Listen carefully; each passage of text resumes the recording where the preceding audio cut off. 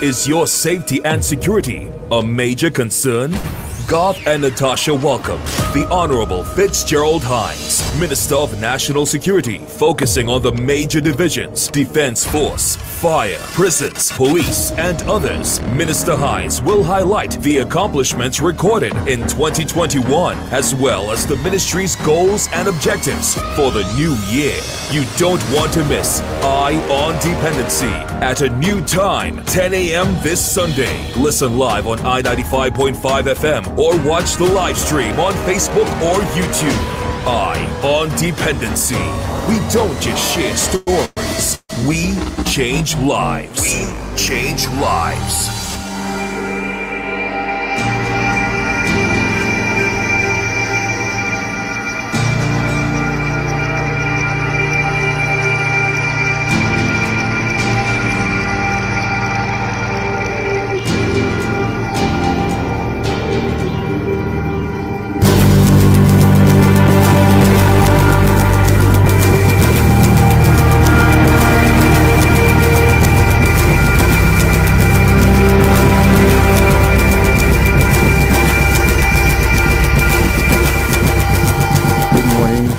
And Tobago, and welcome to a new edition of Our Dependency for 2022, celebrating 20 years of Our Dependency. It all started with a phone call from Brooklyn to Natasha Nunez, my co-host. 20 years ago, there was a need. I felt that we should have frontline education on substance abuse and its related ills, especially targeting members of the Trinidad Protective Services. I made that phone call to Natasha, came home, met with Senator the Honorable Joan Yule Williams at the time, who was Minister of Community Development, Culture. Told her what the plan is. She said yes. 20 years hence, we are here today. And we thank God for that. Good morning, Natasha. Good morning. Good morning, Garth. Good morning, Trinidad and Tobago. It is such a pleasure to be here with you this morning. I'm stressing on morning. 20 years, a good pull, and we hope that we have been, enlightening you along the way, sharing information with you that is useful in your life, and also contributing to, the improvement and development of our society and issues regarding substance abuse and drug trafficking and all of the other issues that we cover here on Eye on Dependency. We hope we have been doing that for you.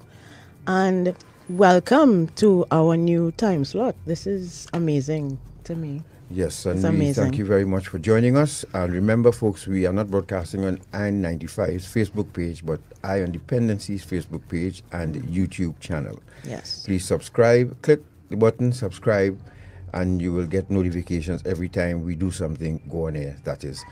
This morning, there's no different to what we do.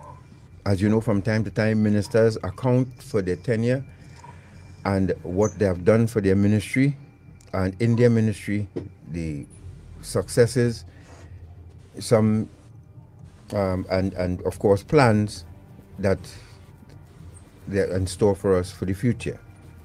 Well, as you know, the National Ministry of National Security is has a huge mandate, and we are very pleased to have this morning the Minister, the Honorable Minister of National Security, the Honorable Fitzgerald Hines, who will government name, yes. Yes, and who will take us through the paces this morning. And we have a whole lot to cover with the Minister. So we ask you, we have a lot of images to show you as well. Yes. So if you're interested in seeing these images about the achievements from the ministry, please log on to I-95 and Dependency's Facebook page or YouTube channel. And even our breaks, they are information. Yes, and we encourage you as well to like and share the live on Facebook and YouTube so that other people know about it. Like and share, subscribe to our YouTube channel, like our page.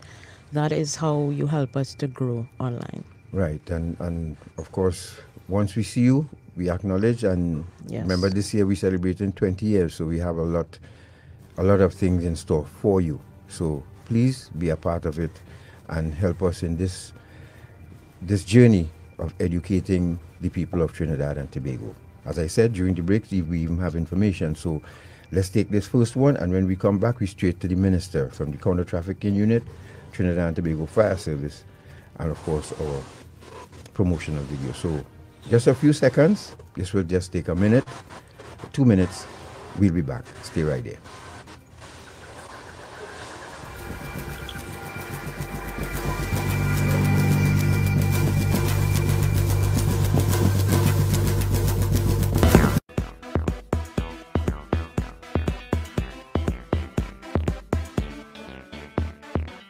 Ah boy. Feel I'm gonna buy myself a senorita tonight. Nah. You know you might be promoting slavery. Slavery? What you talking about? Hey, modern day slavery or human trafficking is just what some of these people do. You know some of these women were tricked to come here. Some are held against their will, abused, and even beaten. Most times the girls don't even see any of the money that is paid for them. And every night, they just have to come out looking nice and sexy for somebody like you. Human trafficking is a serious problem and a serious crime. Persons who solicit commercial sex services may be contributing to human trafficking. A message from the Counter Trafficking Unit of the Ministry of National Security. And now, another fire check, brought to you by the Trinidad and Tobago Fire Service. If you smoke, use only fire-safe cigarettes, preferably smoking outside. Use a deep, sturdy ashtray and place it away from anything that can burn. Do not discard cigarettes in potted plants, dried grass, or leaves that can ignite easily. Be sure that butts and ashes are completely out by dousing in water or sand before throwing away. Fire Check, brought to you by the Trinidad and Tobago Fire Service.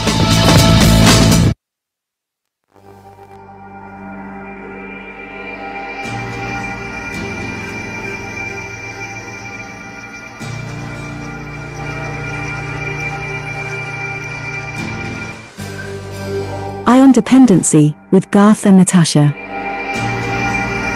Reality radio at its best, where every life is a biography.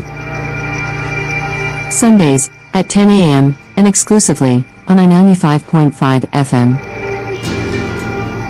And streamed live on the Eye on Dependency Facebook page and YouTube channel.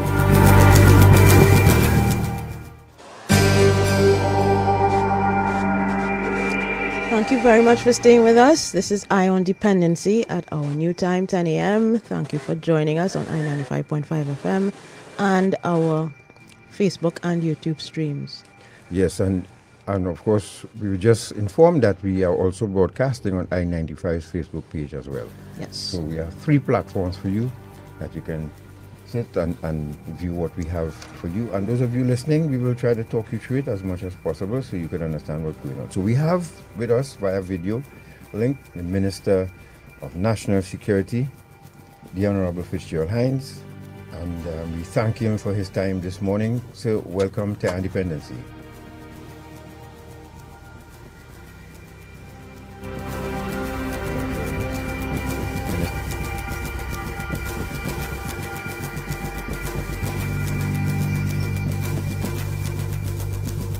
Let's try again. Minister, can you hear us now? Just a little better. Right. All right. Still having some difficulty. Our technical man is working on it, and he will make sure and get us up to see. Gary has all the volume up here, so things should be sorted out in a few seconds. And folks, we are joined by the Minister of National Security this morning to start things off, and we are really happy to have him. We have a lot to go through with the Minister this morning, so folks, and the Minister appreciates the time that we have, so let's jump right into it. Minister, good morning again. Still having some difficulty. I'm only hearing you very, very, very faintly. I can't say what this is all about. But we are hearing you very clear. clearly, That means the listeners will be hearing you too as well. I'm up to the max on my volume. I don't know what's happening. All right, but you but as I said, we are hearing you loud and clear, and I'm sure the listeners are as well. So we will try our best to speak directly and loudly as possible until short man fix on the technical man fix this problem. Is that okay with you, sir? Well, I'll try. If you find me a little off whack, Yes, there's a problem. But please, I'm with you. yes, okay, sir. So let's jump right into it, Minister. Thank you very much. The Ministry of National Security is one of the more demanding ministries in the government. There's a mandate with 3 general areas and are just of responsibility. So we're talking about maintenance of law and order, public safety, defense against aggression, management, disaster preparedness, monitoring and control of flow of persons in and out of the country.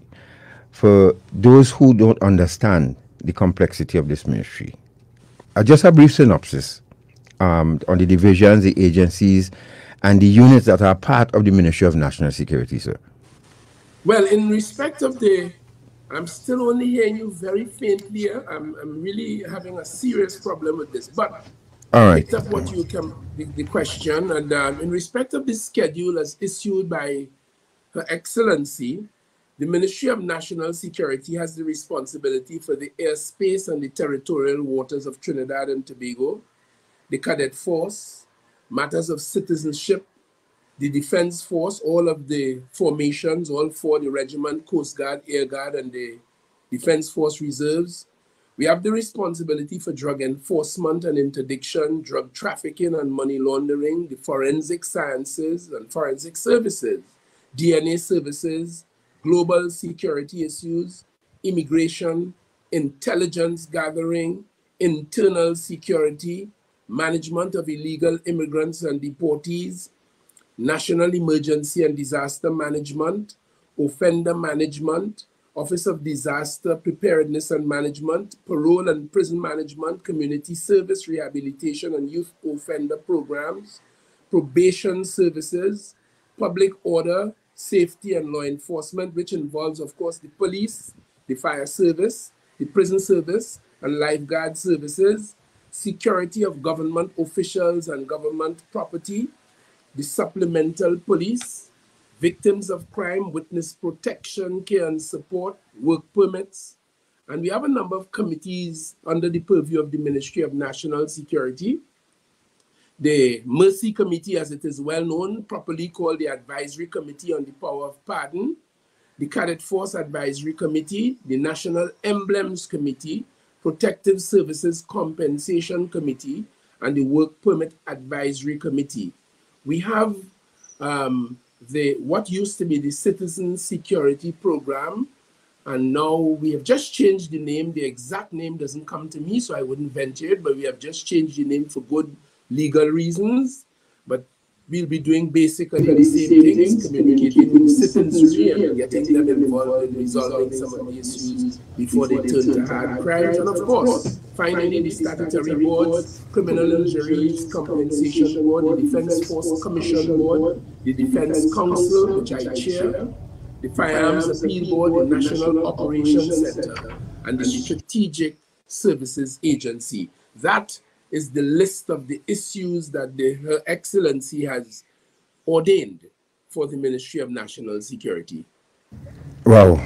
And given the breadth of what you're responsible for, it's obvious that you can't do the work that you do alone.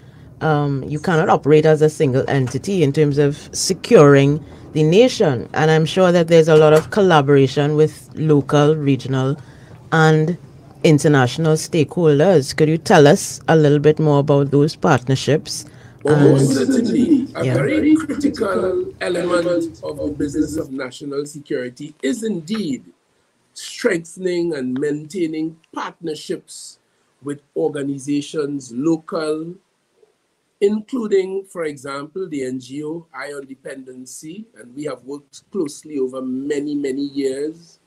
All the other NGOs, of course, that's local, and then we run a whole of government, whole of country approach, so all ministries are in lockstep with the Ministry of National Security. We have regional arrangements, And we have, of course, as you correctly pointed out, international arrangements with our traditional partners like the United Kingdom, the USA, China, the European Union, Korea, and many other countries. So we do maintain and we seek to build. So I've had, for example, in the past 9 months since I came to this desk, many and several interfaces with representatives of these particular countries and organizations across the world in our relations with them. For example, the Charge d'Affaires of the US, Mr. Shanti Moore, and I have had frequent meetings dealing with matters of security because, of course, as you know, there are many Trinidadians in the United States, many United States assets and personnel here in Trinidad, a trading partner, and all the other countries. So we do have strong bilateral and even multilateral arrangements with many, many countries, and we work very well. Recently, we had, in the fight against COVID, much interaction with China, who provided material to assist us in this battle.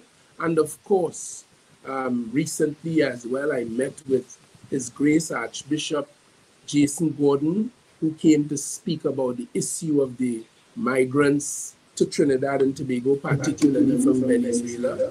And we've had a whole host of these. Well, we are showing some of the regional and international relations. Well, Minister, we are showing some of the images now as you speak. Mr. Secretary, you must forgive me. I can barely hear you again. I'm so sorry about this. This is all right. I don't know what is happening. Yeah, we really don't know what it is because Mr. Hinkson has done everything on this end possibly to help solve this problem. But we will continue as we let the listener know. Thank you for joining us. You're listening to Dependency, and we are speaking with the Honorable Minister of National Security, Fitzgerald Hines, and he's taking us through the paces of some of the. Right now, we're dealing with the partnerships. You can join us on the I-95.5 Facebook page or Dependency Facebook page or our YouTube channel, Dependency, to join this conversation here this morning. And Minister, we're trying our best, but as I said, I know, appreciate that. These things happen. It's technology. It's part of the course, and yes, I understand. And this is the first time we're having this, and we've had many conversations over many years. Yes, so yes. I easily understand. But right, it's so simply that I'm not getting you cleanly, so I'm a little loath to responding. Maybe I should try it next week. You know. Are you hearing me any better, sir?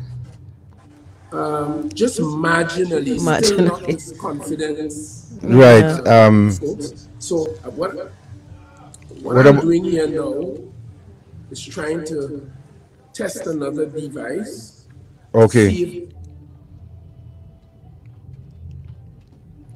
And now we are not hearing you. Yeah, you just went off the air a bit.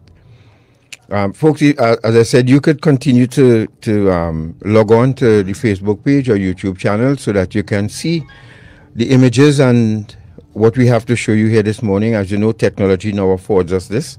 And the minister is this morning accounting for his stewardship and the ministry by extension. So while the minister makes the adjustment on his device, we thank you once again to our loyal supporters for continuing to believe in what we do and for continuing to keep us relevant. Well, I might tell you yes, that I have just switched to another device and I'm hearing you much more cleanly, so I'm beginning to think that the problem was with mea culpa. These things happen. So, yeah, but I hope that we can make better progress from here. I switched to another device, and I hope that this does the business. Right. Okay. Great. Lovely. Right. So we can continue with the partnerships. Most certainly. Hinkson? Most certainly. Yes. So we have recall Yes. Go ahead.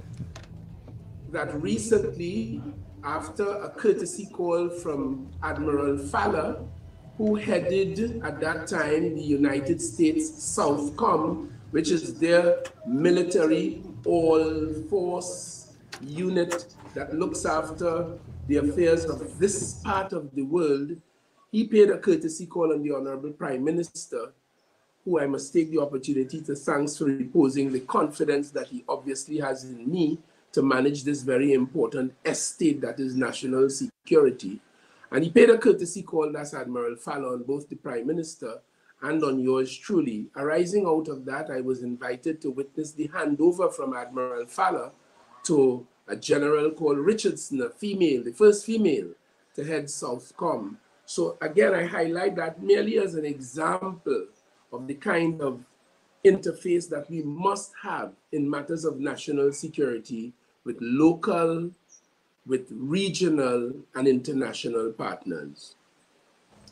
Have you found it challenging, just on this last question on this point, what are some of the challenges that you found in terms of actioning on the relationships and the partnerships that you've developed, especially the local ones?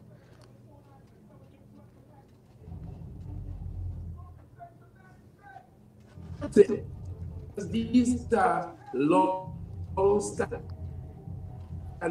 traditional. Minister, you're breaking up a little bit now. You're going a little bit in and out, unfortunately. In this region and for our benefit.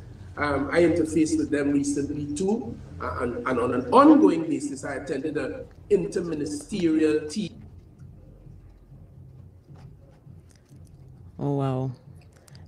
It would appear the new device is giving some trouble as well. We apologize for this. We apologize for this technical difficulty we're having. Viola, it's not sabotage. Let's take a break, and hopefully we can sort out on both ends what's happening, and we'll be back.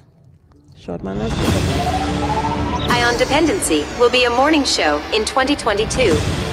That's right. Eye on Dependency marks 20 years on the air. We're taking our groundbreaking brand of radio to a whole new audience. From the team that took you inside prisons in the UK. I was being held and charged for conspiracy to import cocaine into the UK. We spoke with men and women who have paid for their crimes. They didn't tell me if I bring him back and I get catch, I'll get 14 years imprisonment. They didn't say that. We brought you the glamour of feature film. I do have a package to drop off in Trinidad. For you, Alejandro, anything. I will pay you each 5,000 euros. And the squalor of death row. I said come in person from a case in the High Court in Port of Spain, and it was in come by the gate and peeing from the gate. And of course, the testimonies of men and women with drug use disorders. I was quite devastated and got involved with the wrong company. The man who I used to deal with, he gave me a job to drive him around, just to go and buy cocaine and smoke cocaine. From Toronto to London, New York to Los Angeles, Scarborough to Point Fortin, and everywhere in between, Eye on Dependency has been your source for drug information. Join us as we move to Sunday mornings, 10 a.m. Don't miss Eye on Dependency. Listen live on I-95.5 FM or watch the live stream on Facebook and YouTube. Eye on Dependency. We don't just share stories. We change lives. Change lives. All right, folks. Thank you for staying with us, and welcome back to Eye on Dependency. Remember, you can join us live on the Eye on Dependency Facebook page or YouTube channel as we speak with the Minister of National Security this morning, accounting for his stewardship so far, and he willingly accepted and gracefully consented to do this interview this morning, and we appreciate that. So join us as we share these images with you on the minister's tenure as National Security Minister. Now, Minister, let's move, because we have a lot to on our plate this morning. The Ministry of National Security, you all don't operate alone, as we've heard before, as a single entity. But as the Minister of National Security, you would naturally have that direct interface with various divisions, agencies, units, to discuss work and challenges and all of that.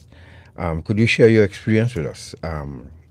Have you been able to have these conversations with, because the list is long, And as you were reading out the list this morning, we were wondering, well, how are you dividing yourself among all of these divisions? Tell us about this, Minister. Very, very fortunately, we have strong traditions and some very well-cleared tracks that we run on. Insofar as the general administration is concerned, the permanent secretary has responsibility for that.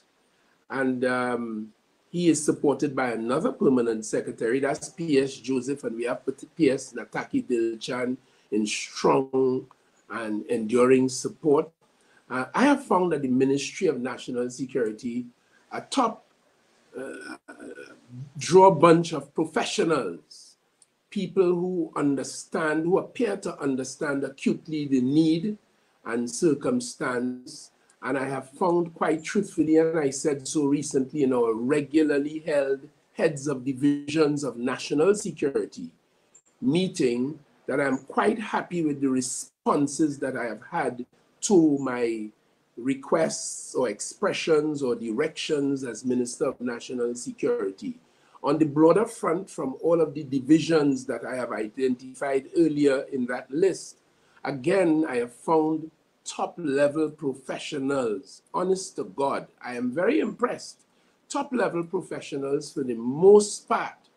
I have always said, if you leave it, well, if you judge from just the top, those that I interface with, the Chief of Defense Staff, his Vice Chief, the Police Commissioner, his deputies, the executive, the OD,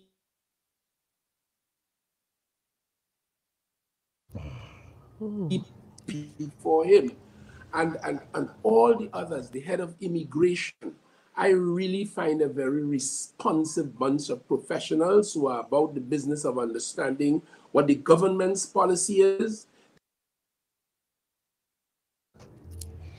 Yes, folks, if you're just joining us, you're listening to Dependency, and the Minister is, as you know, we're battling with technology this morning, so have some patience with us. We appreciate your patience. In the meantime, you can log on to our Facebook page, Dependency, or YouTube channel. Please like and share the link as well. Minister, you back? Not yet. Well, we were just sharing some images of conversations, meetings that the minister would have had with various agencies under his portfolio. And he's back. Minister, we are not hearing you clearly. We know that you're speaking, but we're not hearing you. Oh, Lord.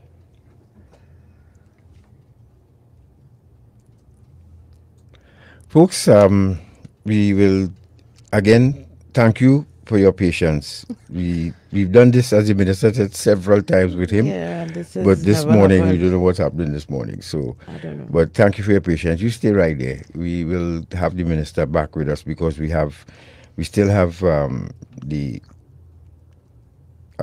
lot to cover, the legislation and with the Defense Force. In the meantime, how about we share some of the video that we have for you? Shortman, if you can play the two border security videos. One is from the Trinidad and Tobago Police Service, and the other is from the Trinidad and Tobago Coast Guard. So we can share that video with you as we try to reconnect with the minister. Yes, he's back. So that's video P and Q. All right, Minister. Yeah. Minister, yes, thank you very much. Right. So let's calm you down a bit. It should be just a short video of border security, and you could with the Trinidad and Tobago Police Service, and you can just elaborate on that. Yep. Smile. Smile. You too. David. You too. Go down. Driver. Luis.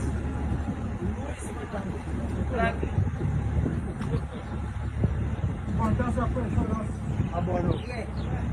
Bien. Everybody here.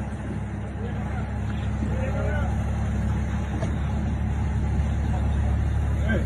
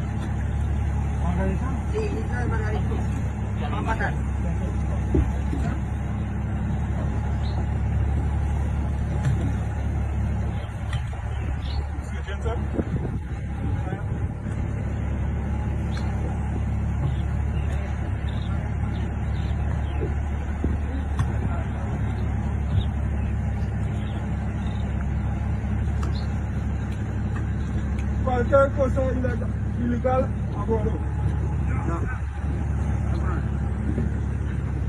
No weed, no coca. Marijuana.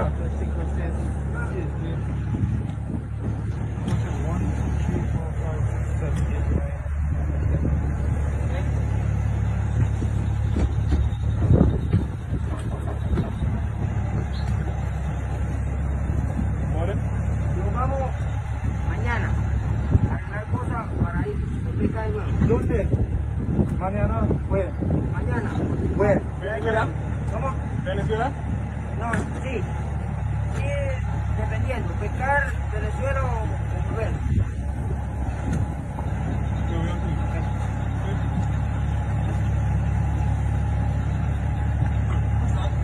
Esa.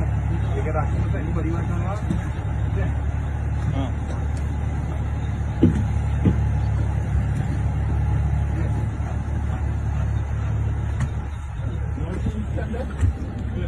Un hielo. Voy a agarrar un hielo.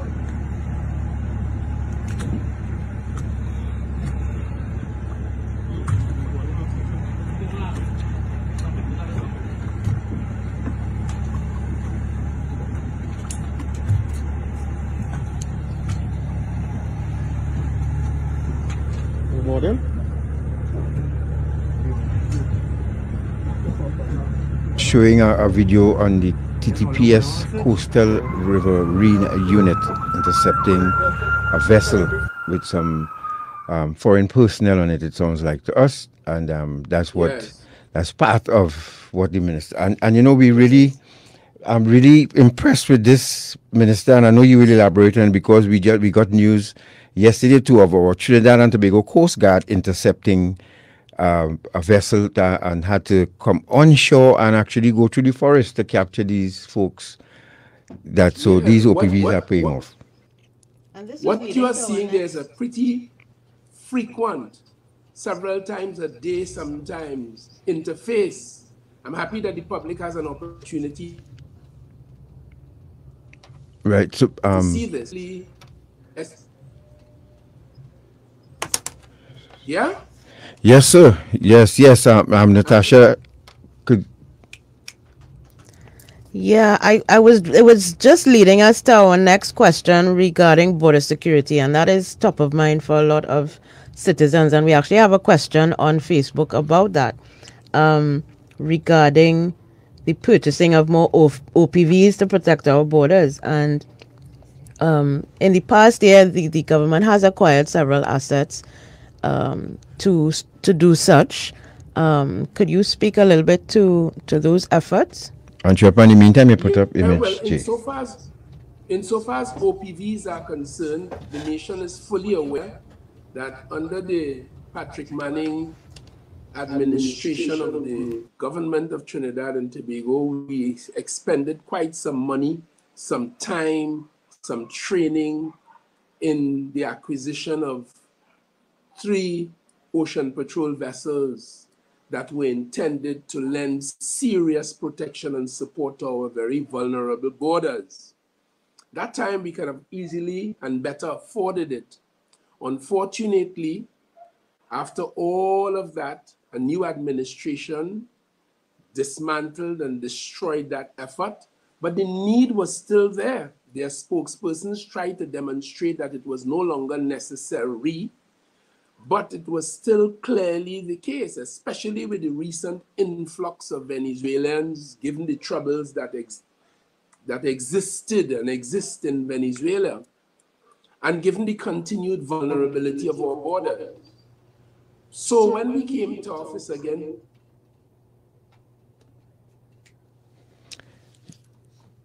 and yes, sir, we speaking with the minister. Australia, and sensing that Australia had similar circumstances with immigrants. And as folks, as you realize, he's going in and out, but we are speaking with the Minister of National Security, and we are showing some images now. We're just seeing the Coast Guard vessel and ministry officials conducting the affairs. We really having some. I don't know if it's the minister's location where he is, or the device, but we're gonna persevere. Don't worry. And Marval, yeah, and we understand that there are some issues in Marval right now with the Why he's internet. dipping Yes, that's in why and the out. minister is going in and out. But we'll continue to persevere with you. In the meantime, you can join us on our Facebook page and YouTube channel and Dependency. And for those of you on radio, thank you very much for being with us as well. Minister, we just got word that there are internet issues in your area. So that's why we're having this problem of you going in and out. Well, at least I'm relieved to know that it is not me or my instrument. No. It's the area actually. And even down on this, But, you know, yeah, even down on this side too, we have some issues as well too. But Hinkson is able to battle with it a bit. All right. So, may I continue? Yes, Minister. Yes, please. Yes, so I'm saying that the Honorable Prime Minister, sensing that we continue to have this vulnerability problem, and this vulnerability problem leads to guns on our streets, drugs to stupefy our children, murders, and the mayhem that you see following from the presence of drugs and illegal weapons and human trafficking. So he negotiated with the Australian government, and recently we acquired CG-41, the TTS Port of Spain, and CG-42 TTS Scarborough. And I can tell you, those two vessels have already impacted positively and powerfully in our border security efforts. Because as you correctly pointed out, only yesterday, with the help of the 360 radar system, which is 100% operational and functional, they were able to identify that vessel coming into our waters. And by the time they moved on it, because it takes about 25 minutes with these speedboats to get in to southwestern elements of Trinidad and Tobago, by the time the Scarborough, I think it was, one of them got in, that vessel hit land. But the troops on those vessels, trained and prepared as they are, went inland and conducted an extensive search and was unable to unearth 18 illegal immigrants. And that to me was a great success. And that followed two others in the same day, just a few days ago. So I was able to communicate to the National Security Council and the Prime Minister on a sustained basis over the last month or so that we have really upgraded our border security with those two vessels. And the Prime Minister, in his astute leadership, insists to me, and I conveyed this to the Trinidad and Tobago Defense Force, actually, Brigadier General Francis, who's acting as CDS, only last week, and Captain Polo, who heads the Coast Guard, that we have to ensure that the presence of these two new assets don't put pay to or put in abeyance the work of the other assets that we have. They have to be maintained, as we must maintain these two to the core, to the hilt, keep all functional. And we are now making efforts to get even other vessels. This riverine patrol that you featured a while ago, they operate within 2,000 miles of the, within 12 miles, I think, of our shoreline. So they are able to deal with the little rivers and the little inlets and the many little places that things happen. And they are on the job constantly. They played an important role in managing our COVID response, because there are a number of people with boats. Well, you know of the famous Chandler issue recently and the famous, well, one that is now in the atmosphere. These officers of the Coast Guard, the Riverine Patrol, and in the case of the last matter, the Western Division Police, led by Senior Superintendent Thompson, have been paying particular attention, the Western Division, to the Western Peninsula. In fact, as a matter of government policy, I've mandated the Defense Force Intelligence Unit, the SSA, the Chagaramas Development Authority, our immigration, our Coast Guard, all the police, all the elements in respect, with responsibility for security to concentrate on the Shagaramas area, because reports are that things have been happening there, and we decided that we will do something about it. So I was quite pleased that under the leadership of Mr. Thompson, they have been paying attention to things, and there is a matter in vogue at the moment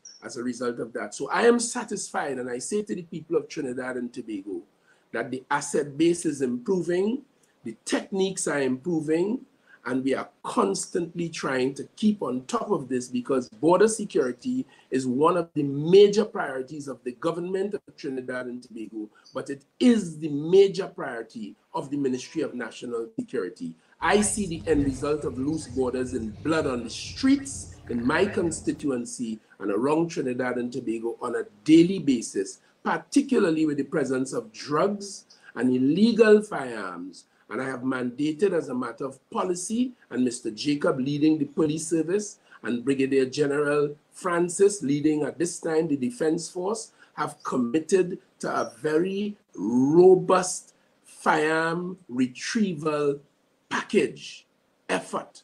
Because I think we at the national security level think that every day you hear about a murder here, a murder in La Romaine, a murder in Tobago, that is largely, well, it is multifaceted, but one of the reasons is because of the presence of lethal barreled things called guns.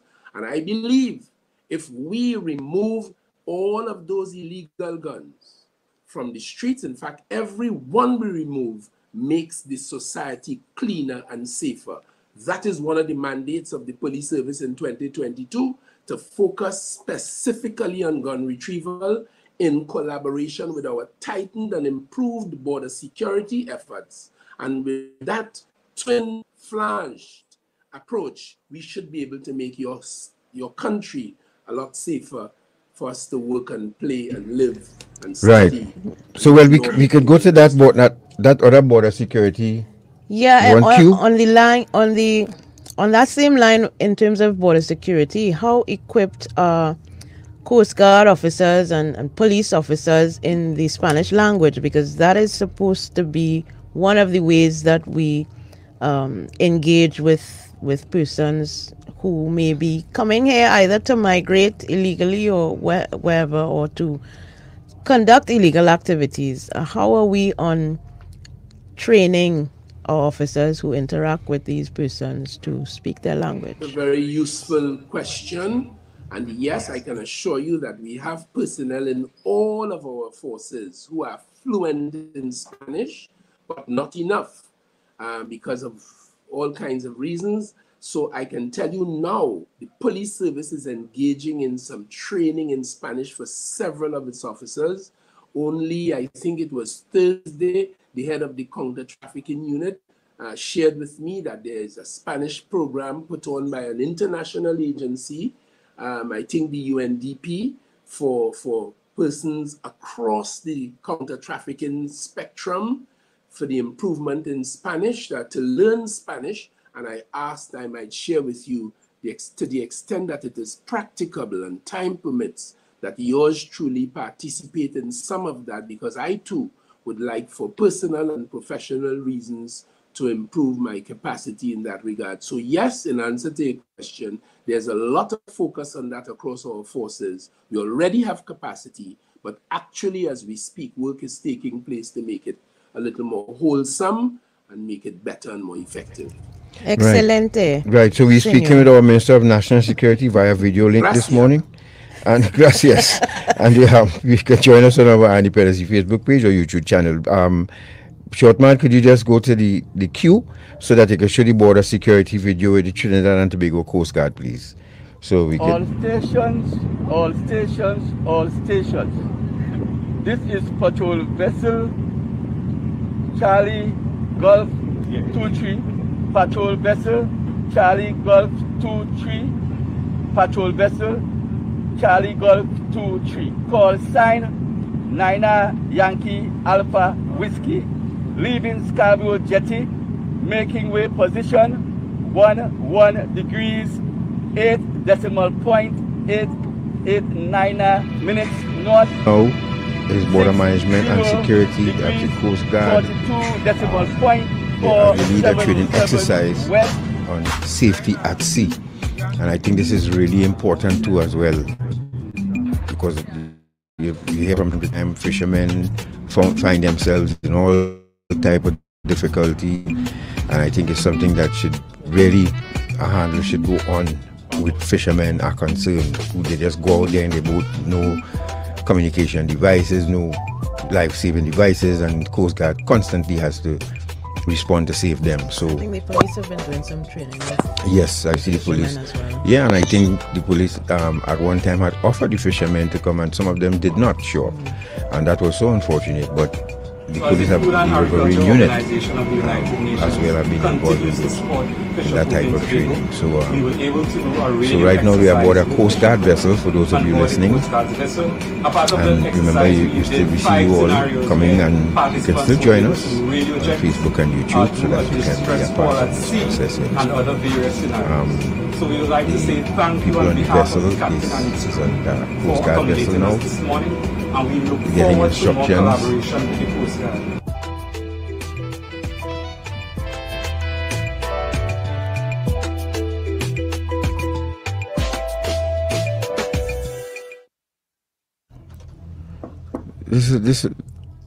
This was an interesting. So, Minister, were you were you fortunate to be part of this tour and this training session? I was not, but I consider it to be a very, very valuable, very useful intervention on the part of the Coast Guard. You know, because ignorance kills. So it was quite good. And of course, recently we had to interface last year. We had to interface with the fishermen from the Cali Bay area who were coming under attacks at sea by so-called pirates. And we identified that some of them were very local, and we worked and continue to work with them to try to improve that. And prior to that, when I was Minister of Works and Transport, one day it occurred to me shortly after the 2015 election, I myself had a boat ride to raise funds. And when I was reflecting on it, after the elections, you know, well, maybe about 2 months after, as Minister of Works and Transport, that I went on this boat ride. We all had a very good time. I'm not a very top draw swimmer, but at no point did anyone tell us where the life vests were, where the life-saving craft were, who was the captain, who were the staff on the vessels, and you could see that they were dressed differently in white shirts and dark trousers. There was no such thing. And I recall on that vessel seeing this black water as the boat went up and dipped across those waves. And on reflection, I said, but wait, if this thing had gone into trouble, I mean, 450, almost 500 of us would have been in serious trouble out there. So I got a hold of the director of the Maritime Services of the Ministry of Works, and we put in place a program. And I'm happy to let you know that since then, they have improved the regulations and the management of this. And I understand that all boat rides now, just like would happen on an aircraft, they would now brief all of those who would come on. Of course, we haven't had this for the last 2 years because of COVID, and apart from the lawbreakers, of course. But typically speaking, in those arrangements, the people are supposed to be advised about safety mechanisms and safety features and safety techniques, just like you would on an aircraft before they depart. So right. I'm very happy about that video, and I pray it continues. Thank you very much, sir. So let's jump to another question we have for you, Minister. Our country's national security agenda is governed by a strong legislative package, which seeks to protect the people of Trinidad and Tobago from the criminal elements. Now, what are some of the advances that were made in 2021 regarding this legislation? Well, can we see that image, Shortman, please? Yeah. Thanks. Go ahead, Minister. We passed the anti-gang law, which was not as stringent and as forceful as we had hoped it to be. But of course, the government has recognized very clearly that our fight is not only against the criminals. When we go to Parliament with laws to take on the criminals in this country, We now have learned that we also have to take on the UNC, because they stand in the way of the protection of the people of Trinidad and Tobago. They find 1,001 frivolous, empty, deceptive arguments as to why they cannot lend majority support to bills that will criminalize gangs and criminalize inviting people to stay in gangs and criminalize threatening people that they can't leave once they come in, blood out, and that kind of thing. And that legislation would have allowed for a person to be guilty of a criminal offense once you can have established he was a gang member. That's all. He didn't have to do anything else. Once you could prove to the court that he was a gang member, that would have been a criminal offense. But the UNC stood in the way. So we had to fight with the criminals, and we have to fight with the UNC in the parliament. The upshot was we had to pass a watered-down version of the anti-gang bill, but thank God we still have it. There are elements of it, and the police are making use of it. Recently, in frank discussions, and I saw it in the paper in a public discourse with the Commissioner of Police, Mr. Jacob, the acting commissioner for specificity, he indicated that the police are also to improve their techniques and the way in which they use the anti-gang law to making it far more effective. So I was quite happy that we dealt with that.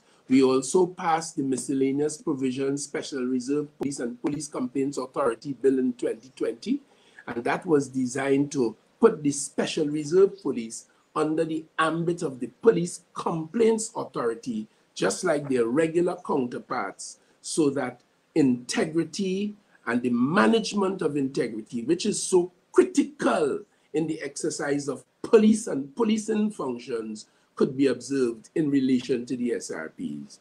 And also, the Attorney General has publicly signaled, and I was very much involved in the preparation and drafting of these when I was at the Office of the Attorney General, the private security legislation, which should bring about 50,000 estimated private security operators in the loop to assist in national security. That bill would regularize those firms that employ them. It will impose training regimes on them, equipment, uniforms, better terms and conditions. It would professionalize the private security industry in Trinidad and Tobago.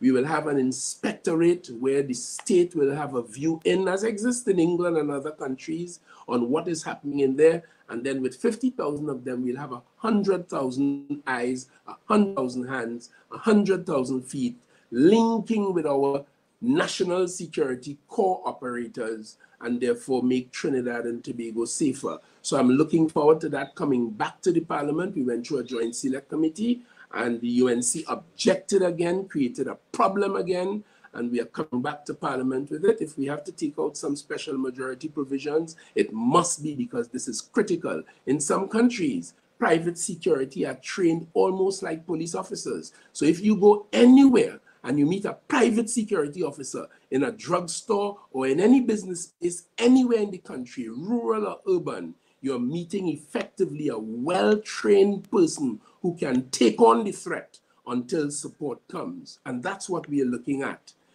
Also, he has indicated, the Attorney General that is, and I worked very much on this. In fact, was involved deeply in the preparation and drafting and the policy for a bill that really I generalize as integrity testing, where it would permit more routinely the police service, the fire service, the prison service, the defense force, the immigration, the customs, and a couple other arms of the government apparatus to be integrity tested so that we could be sure that there are no wolves in sheep's clothing.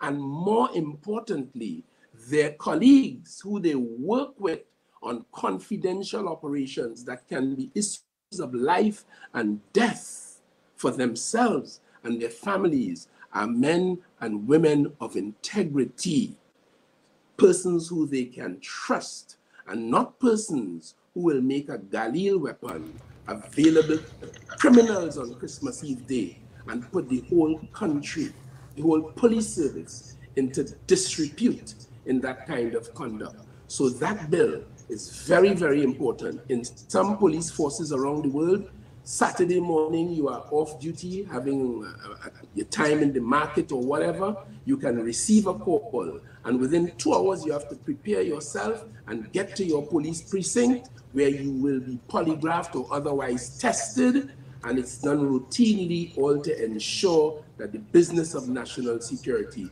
is no plaything, and it must be carried out with the integrity it demands. Right, thank you very much, much appreciated. Folks, if you're just joining us, you're listening to Dependency at a new time, 10 to 12. We have lots to continue with the Minister. Minister, we have some questions too popping up on Facebook.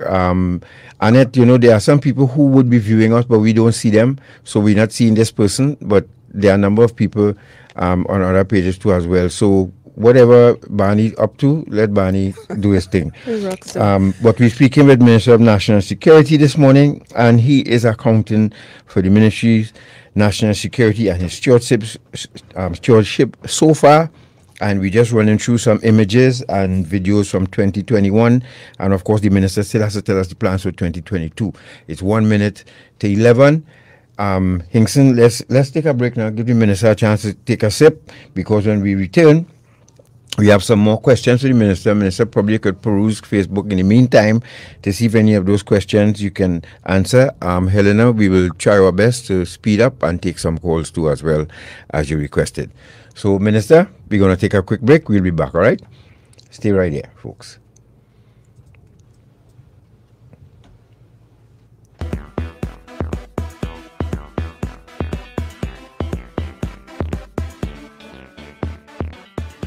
Boy. Feel I'm gonna buy myself a señorita tonight. Nah. You know you might be promoting slavery. Slavery? What are you talking about? Hey, modern day slavery or human trafficking is just what some of these people just do. You know, some of these women were tricked to come here. Some are held against their will, abused, and even beaten. Most times the girls don't even see any of the money that is paid for them. And every night, they just have to come out looking nice and sexy for somebody like you. Human trafficking is a serious problem and a serious crime. Persons who solicit commercial sex services may be contributing to human trafficking. A message from the Counter-Trafficking Unit of the Ministry of National Security. And now, another fire check, brought to you by the Trinidad and Tobago Fire Service. Many house fires occur due to faulty or old wiring. Be on the lookout for buzzing or charred switches and outlets that are hard to touch with an odor of burning. Also, observe breakers that trip frequently and flickering or dimming lights, which can be a sign of overloaded circuits or faulty wiring. Fire check, brought to you by the Trinidad and Tobago Fire Service.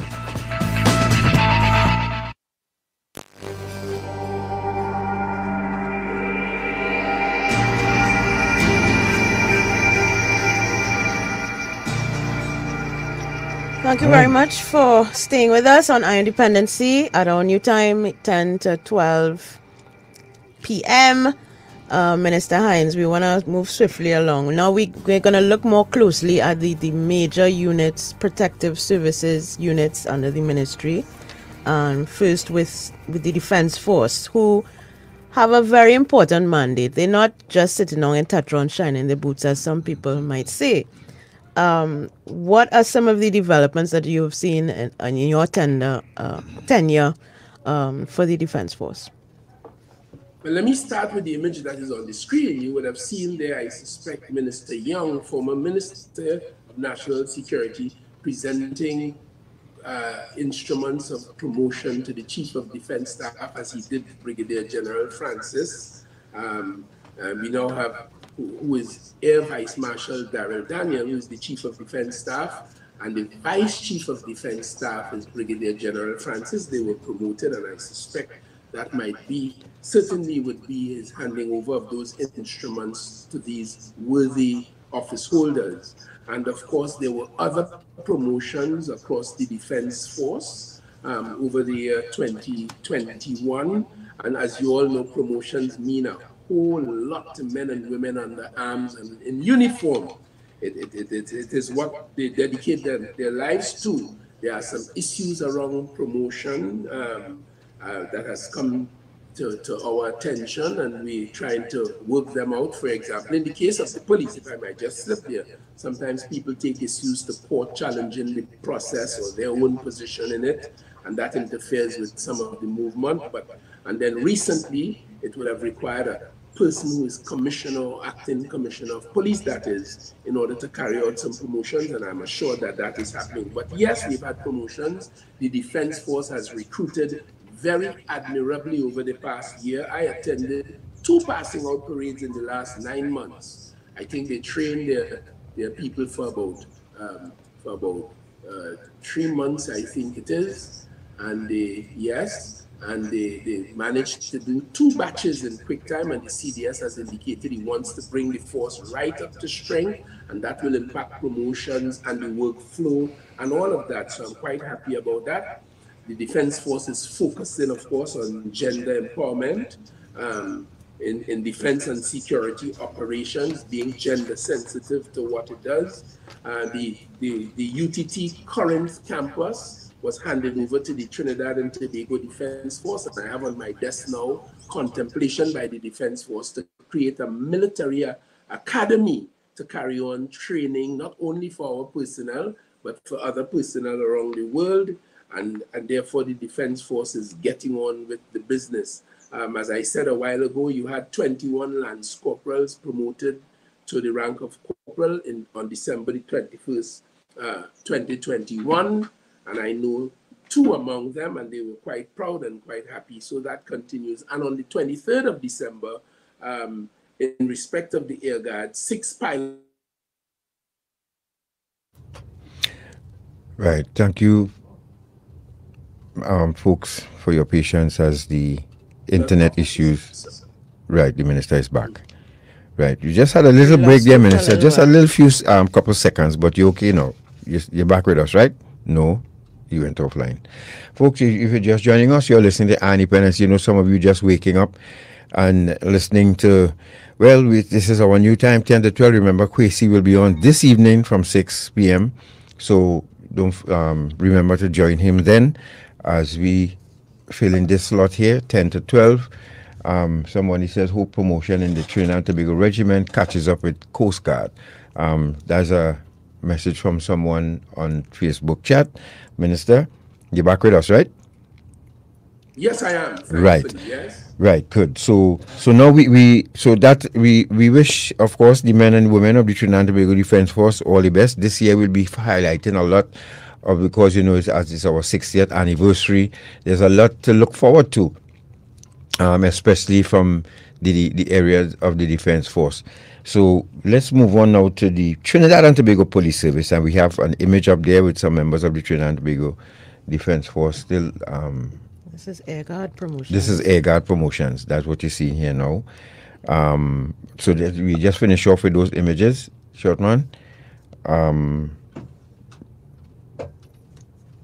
Yep, that's right. What we've seen there now, Air Guard Promotion recently, and so we're on to the police now. Right, we on to the police service now. This is the commissioning of the Trinidad and Tobago Police Service Ballistic Recovery Department. Now, Minister, the Trinidad and Tobago Police Service has a daunting task as well of protecting our nation, and yes, in so doing, with the high level of professionalism, can you share some details on the areas of development in the police service officers? They have to be in the community policing initiatives as well, infrastructure.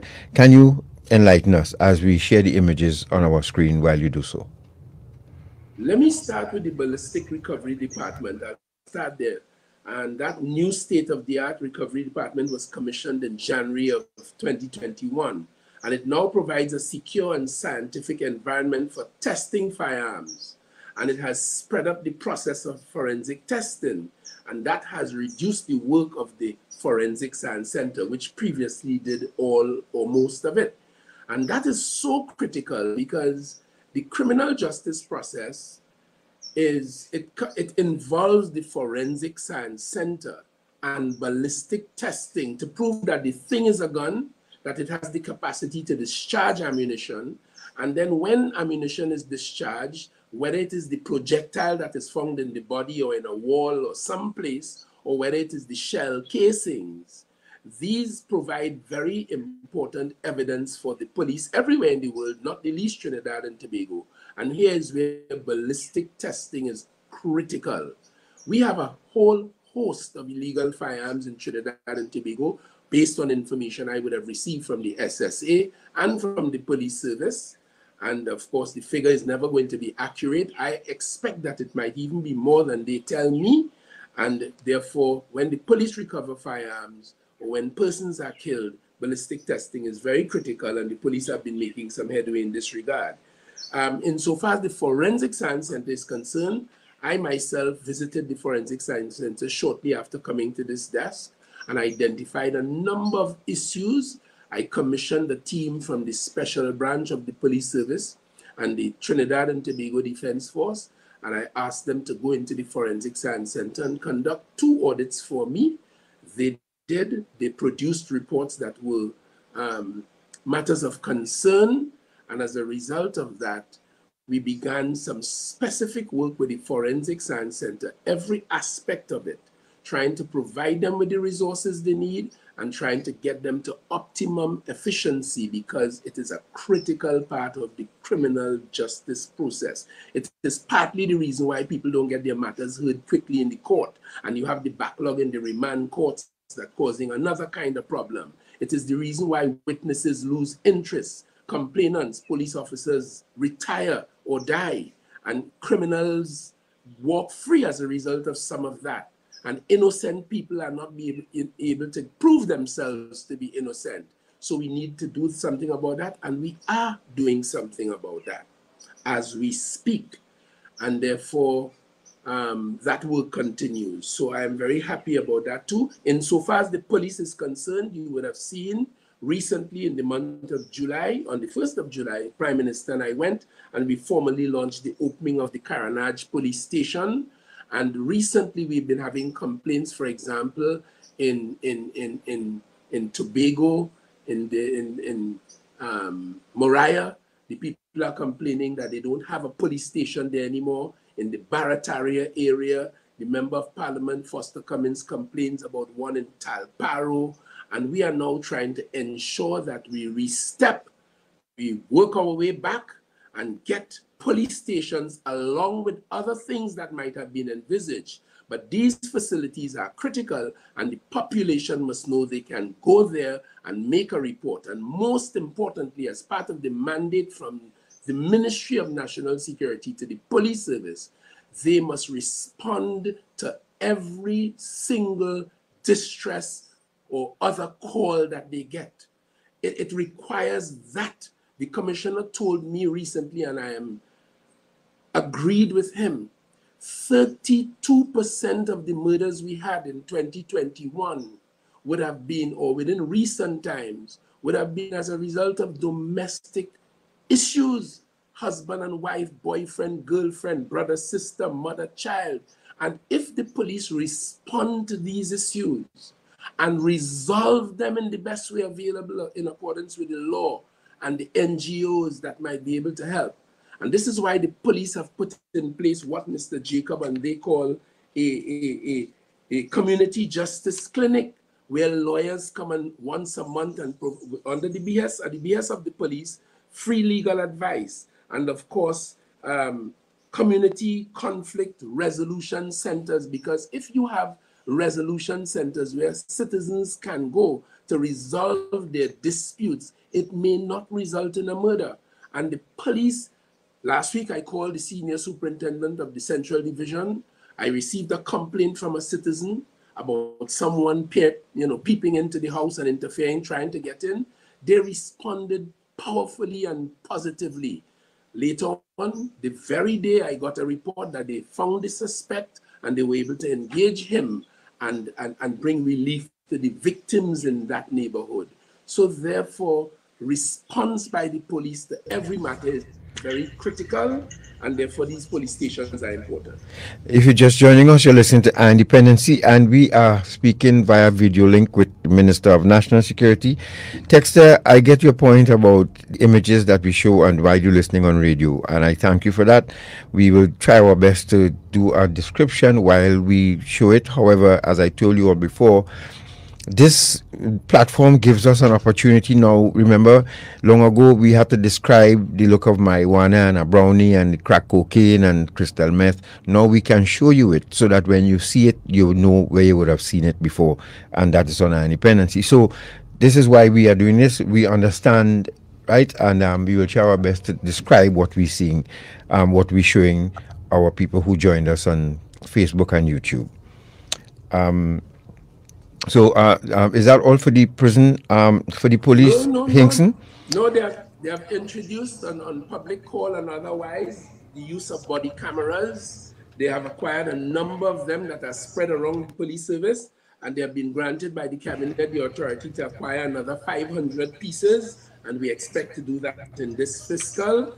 And of course, the TTPS, gender sensitive as it is, has on October the 7th and thereafter, they trained 200 officers in gender responsive issues, because there are women in the police service and there are women who the police interface with on the outside. So the police service is, in my view, coming alive. I saw the Port of Spain City Police Municipal launch an anti-crime plan in the run-up to Christmas. I was quite happy about that. So too the Northeastern Division of the Police Service and several other divisions. And therefore, I am quite satisfied in my own view, members of the public, that the police service is beginning to, in my definition, come alive. Not that it wasn't alive before, not that inspectors were not inspecting and sergeants were not sergeanting, but I am seeing that within recent months, they are beginning to solve a lot more murders, and I suspect it's the passion and the leadership.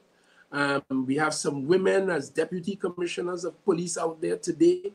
We had recently acting as deputy, Madam Joanna Archie, as you're seeing on the screen, Madam Shulera Hines, Madam Christopher, demonstrating that the police service is gender sensitive. And these women are, I can assure you, ladies and gentlemen, they are holding their own quite professionally and quite admirably. And I expect that will continue.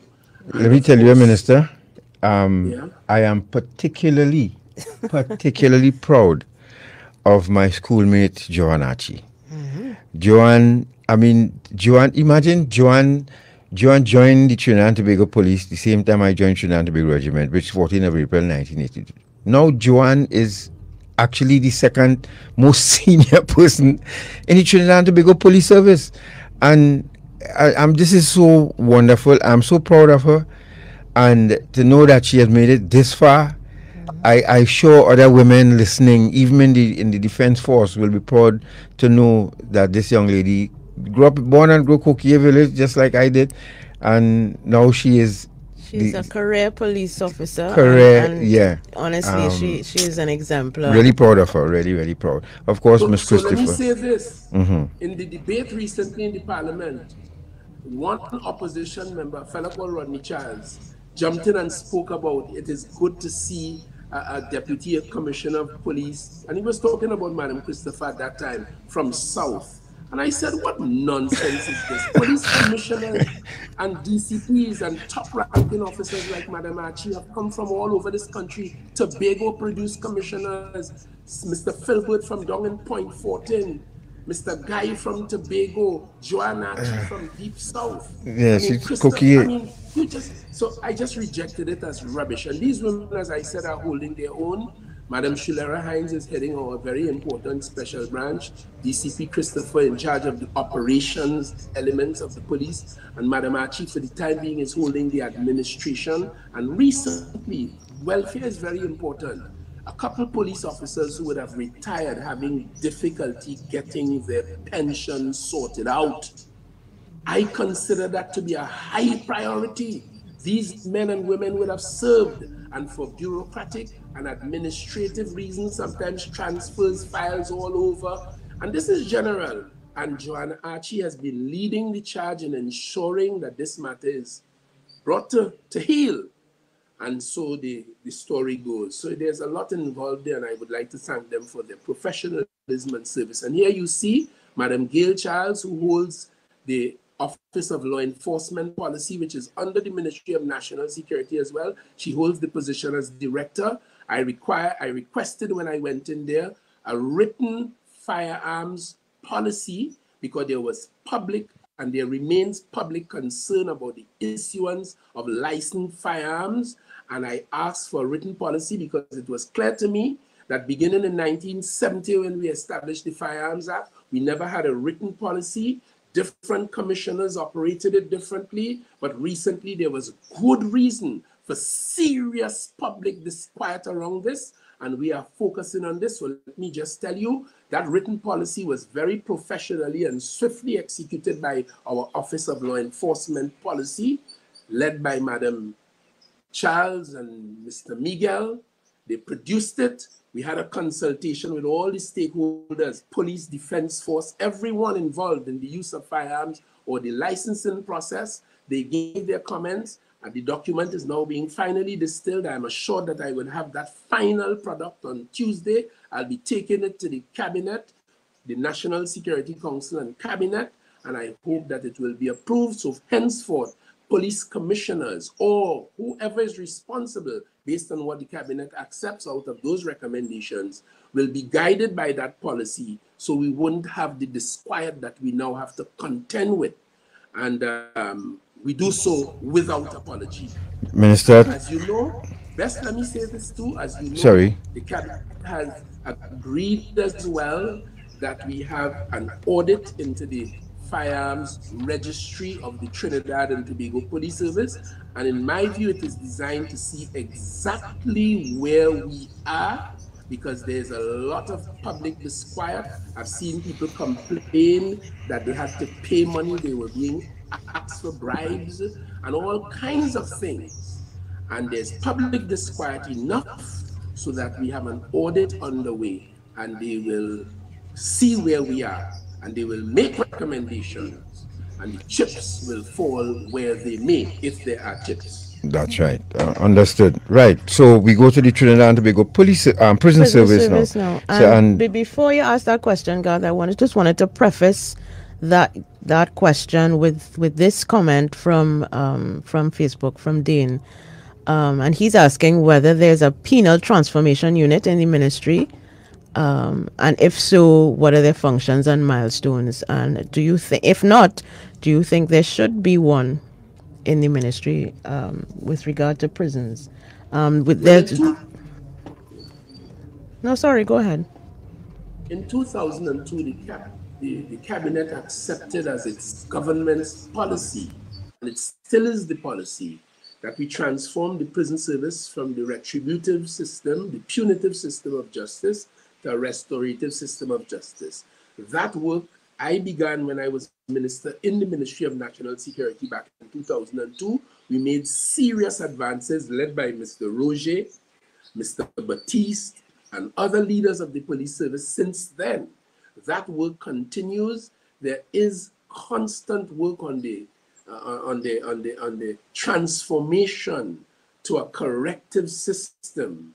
And of course, well, the work continues. Insofar as a unit is concerned, yes, there are persons who are with the responsibility for that. Perhaps the caller is suggesting that it be a little more focused in that regard in terms of a transformation team.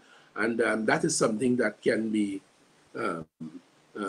given active attention. But the work is nonetheless on the way. Recently, the prison commissioner took newly refurbished the remand southern wing that the government ensured that was refurbished and toilets put inside of the cells to get rid of the slopping, as they call it. And now that they have finished that wing, they're going on to the northern wing. And the idea is not only to make life easier and better and more humane for the prisoners, but also it's a constitutional issue, and we are trying to resolve that. So the work is ongoing. And I am really looking forward to getting to the bottom of that aspect of it in 2022 or shortly thereafter.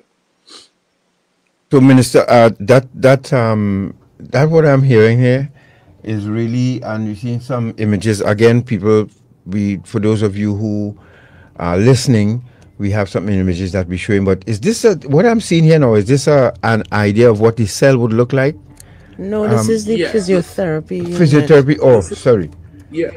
Right. Oh, right. That is the physiotherapy unit, because on the 22nd of January of this year, they put in place at the Prison Sports Club a physiotherapy unit to deal with officers, both those who are serving and those who are retired. Again, a welfare issue, because the prison service is a very stressful work environment. Oh, yes, for indeed. Obvious reasons. So we have to do more. Actually, I mandated to the leadership of all the organizations, the Defense Force, police, everybody. I insist that we pay particular attention to the welfare of all of our personnel. I saw recently a police sergeant, a female, took her own life. I saw a young sailor in the Cocorite area take his own life. Yes. I heard that a captain in the army, or a major, I think it was, took his own life a couple of years ago. These things trouble me. And there might be, and then as you know, Garth, there are those who get unfortunately engaged with drug use and whose lives begin to fall apart. Yes. And you and I are working on a particular case right now as we speak. I asked you Yes. about yourself. Yes. And you know what I'm talking about. Yes, sir. So the welfare of our men and women, their promotion, their general welfare and well-being, we treat with absolute importance. And it is critical if you have to get people to commit to the kind of work that we want us to perform. Welfare is important, and that room is part of that observation. Right. We also engage prisoners, engage them this year, and on October the 13th, inmates from Trinidad and Tobago's prison participated in an intercontinental chess championship competition for prisoners, and they participated in that, and I understand they did very well. And our female prisoners emerged in 3rd position internationally, and our males got into 5th position. I'm sure they're looking forward to another opportunity when both teams will rise to number 1 and make us proud. In so far as COVID fight and the prison is concerned, fortunately, the prison commissioner advises me that we've only lost 6 prison officers and 2 prisoners. I think they have been doing a fantastic job inside of that prison. I am not impressed at the vaccine uptake rate, but that's another matter. And we are all working, trying to encourage more prison officers, police officers, citizens generally to get vaccinated and assist in dealing with COVID-19 and its ugly performances. Yes. Minister Diating and I actually went into prison radio, Rise Maximum Radio, which you and Natasha are personally familiar with. Yes, sir. We speak of it before, and we were able to engage all of the prisons in a conversation with health professionals about the vaccine, and we understand that following that there was an improvement in the vaccine uptake in the prison, though not to the level that we would have liked. We appointed Mr. Dennis Pulchan, a substantive commissioner of police in July, and that is important for him as an individual professionally and for morale in the entire prison service. Yes. We appointed some deputy commissioners of prison, 2 of them, and I handed over their instruments, their letters, because they would have been appointed, of course, by the Police Service Commission, and we are engaged in getting the business of the prison service going. On July the 26th, 176 prison officers won, including 16 females, were promoted to the rank of prison officer 2. And as we already established, promotion is very important to these men and women for all kinds of reasons, not the least financial benefits. When they would have retired, their pay packages and retirement would be a lot better the higher up the ranks they go, and therefore we have to keep the promotions going in accordance with the regulations and the operations. And of course, 15 officers in September On the 22nd, actually, 15 officers were promoted to the first division of the prison service. 5 assistant superintendents went to the rank of soup, and 10 prison supervisors went to the rank of assistant superintendents of prison. And so that is happening. And finally, on this matter, the prison service copped an award for service excellence, the President's Award for Innovation and Service Excellence for the public sector in 2021. So with all of the complaints, with all of the issues, with all of the challenges, the men and women of the prison service, and they faced a tough year. Some of their colleagues were murdered by criminals in this country, and we have had to deal with it. This was one of the first things that confronted me for the last 9 months, and I work very closely with the prison leadership. I work with the Prison Association. I work with other elements of the national security family in dealing with this issue, and we are dealing with it. The prison service can be assured that they are not in this alone. We are with them, and we are committed. And I can tell you, the Prime Minister, as head of the National Security Council, insists to me almost every time we speak that the police continue to investigate those matters, get to the bottom of them, and do all that we must to protect our prison officers. And they must do all that they must to protect themselves in this struggle for law and order in this country, for our soul. Minister? Some people want to kill themselves into jail and then kill themselves out too. Obviously. But if you're just joining us, folks, you're listening to Dependency at a new time from 10 to 12. And we are having a video chat with the Minister of National Security here this morning, the Honorable Fitzgerald Hines. And he's just running through, Minister. We just have about 30 minutes again, and you know time flies. So let's quickly go straight to the fire service and tell us, I mean, they too have been working, they made their contribution in 2021. Let's with the focus, and the public is a COVID mandate. They have also focused on promoting greater education and public awareness. We've had them on here many times too as well. Any word on the fire service and plans for them going forward? Yes, the fire service, again, you know, like an insurance policy, like an umbrella, you must have it. And you need it in times of emergency. And the fire service is a very, I think, one of the more professional elements of the entire government platform. Engineering is a very important thing, dealing with combustive materials, how to deal with different types and causes of fires. They have so many things that take them into the realm of engineering and the science. Hey guys, good day, good day. My name is 4845 Firefighter Thomas.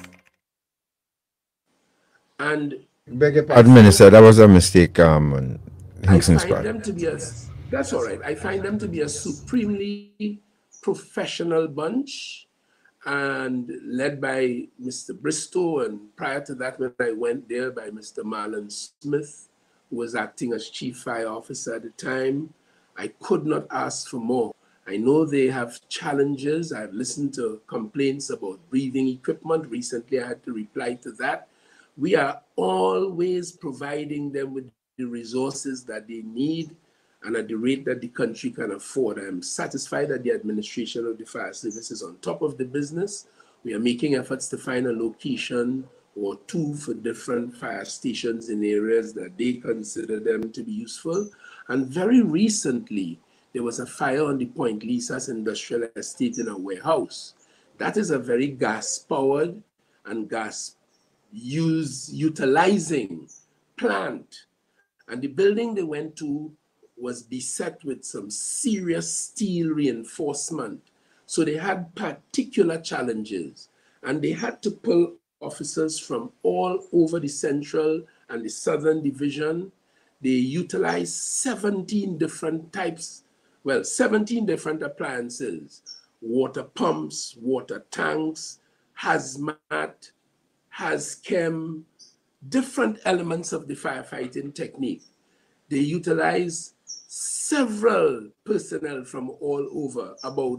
I understand, about 90,000 liters of water was used but they were able to bring that fire under control and to stop the devastation that was possible. I raised that because there are concerns raised by even elements of the fire service that they don't have nothing, things so bad, you will swear they only have crocus bag to beat fire wherever they go. That is not the truth.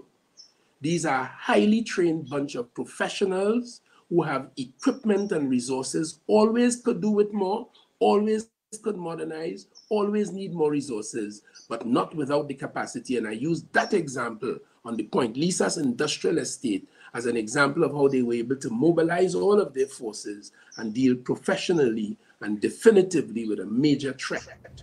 And I'm quite happy with that, and the work of the fire services to continue. Any Minister, before we move on, any thoughts about the auxiliary arm of the fire service? Have you all been in talks at all? Well, I have not had any direct conversation with Right. the auxiliary officers, other than, well, individuals among them would have come, no representative group. But when I met with the Fire Service Association, they raised the question of the auxiliaries. Again, not a new issue, because there have been what we call absorption over many years. Persons come in as auxiliaries, and I'll tell you, even like those who come in as SRPs in the police service, and they come in understanding that this is temporary work, this is a few hours a week. Those are the engagements, but sometimes by virtue of their longevity in those positions, and sometimes, and this is real because of the demands of the administration of whether it's the fire service or the police service, they work these people a lot more than was initially planned and envisaged. So different kinds of factors get involved and different expectations get involved. And that's what you have on an ongoing basis. So we are working it through as we have worked it through before, and we understand both sides of the argument. We understand that you come on certain terms of conditions and ought not to expect more, but we also understand that if you are asked to do more, and there are long-term arrangements, and there's some basic qualification that could get you into the substantive service, these are things that need to be looked at as they have been looked on before. So I have a very open mind, and I would typically take my advice from the leaders of those organizations, pass it through the cabinet for its overview and so on, and then we can harden it into action. Now, Minister, before we go to recruitment, could I suggest, humbly suggest, that there are a number of questions that have been posted on Facebook, right? Is it possible that your communications unit, and probably in collaboration with your good self, can come together and answer some of these questions? Because obviously we would not be able to answer all today, but we normally ask our guests after the program if someone can provide answers to some of these questions posted here. Is that possible? I will ensure that those questions are, to the extent that they can be, because not all questions are sincere, not all questions are worthy of attention, but every one of them that are, and every one that is worthy of attention will be answered, and I'll make the answers available to you in the shortest possible time. I appreciate that very much. So we're looking at recruiting now for all arms, the prison, police, the defense force, and then from that we go to the counter trafficking unit, because they are very, very important unit. We cannot forget the human service that they are. I mean, people don't know the amount of work that they do. But as far as recruiting go, everybody up to standard, or we looking to improve on that this year? Yeah, we're looking to improve on it. As I say, it appears that the defense force is ahead of the game, but everyone needs more personnel. And you know, for the young people of Trinidad and Tobago, there's this myth that nothing is being done for young people in all of these services in national security. We typically come in there up to age 23 or age 25. In the case of the police service, it's more like age 35. But it's only young people that they hire. And yes, there have been recruitment from the defense force, recruitment into the prison service, recruitment into the police service. Well, I did mention prison before, and I mentioned the defense force. So here I'll tell you, in October of this year, 91 recruits, including 65 males and 26 females, were inducted into the police service. And of course, on December the 18th, 15 recruits of the second batch, one of 2021, graduated from the police academy. So they are all engaged in recruitment as is necessary. As I say, it spreads out the workload and it makes mobility to the top a little more fluent and a little more easy. And therefore, for all those reasons, it's a good thing. And of course, most of all, our service to the public would be a lot more effective, and we won't be heard to say we don't have the resources to do it. So we are pushing it hard. Right. So far as recruitment is concerned. Yes. Lovely. Hinkson, let's go to A3, and that's the counter trafficking unit. This unit, as you know, I mean, much have been said about them, and we know the work they have been doing. And of course, they partnered with us, and they're an arm of the Ministry of National Security. And update us on the work they've done and the plans you have for them in the future. The image you're seeing now is that's part of a competition we had with them and the Civilian Conservation Corps, which was it went off really, really well. That was for the Human Trafficking Awareness Week, and the CCC participated. It was lovely. But your thoughts on the CTU? Well, we engaged in a number of consultations through 2020, and it is all heading towards establishing a new plan of action for the trafficking in persons, what we call TIPS. The National Plan of Action Against Trafficking in Persons consists of a comprehensive set of measures to guide all stakeholders. And in this business, all stakeholders are really necessary, because human trafficking can be manifest in the workplace, in a gas station, in a prostitution ring, in a domestic setting, somebody as a servant or housekeeper in some place. So it really genuinely requires a whole of government, whole of agency, whole of country approach. And we engage many faith-based organizations, general NGOs, university lecturers, government ministries, national security divisions, the judiciary, public health inspectors. All of these were some of the agencies who were consulted in order to establish this new national plan of action. We are assessed by our international partners, particularly the State Department of the US, in compliance with some of their laws on the business of counter-trafficking, and we are graded on the basis of our perceived or our performance. We were recently downgraded, I would say, to Tier 2 watch lists when we were just a Tier 2. And that is a very ominous state of affairs. So when I went to the ministry 9 months ago, and I sensed this in my collaboration with Madam Wheeler, who heads the counter-trafficking unit, and Mr. Paponet, and the Chief Immigration Officer, and the other people of the task force that I work with,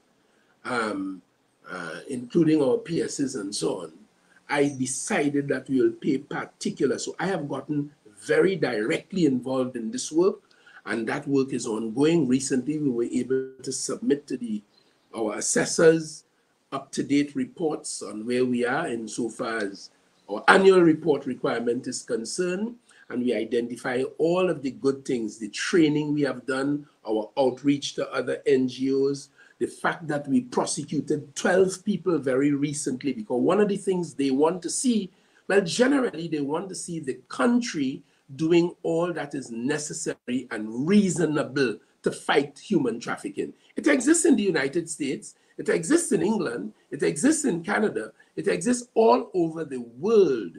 And all they are asking is that each country, including Trinidad and Tobago, of course, show that we are doing all that is possible. So prosecutions play a very important part in that. It shows that we are intent on locking up people who are found guilty of the law that we pass to prevent against human trafficking.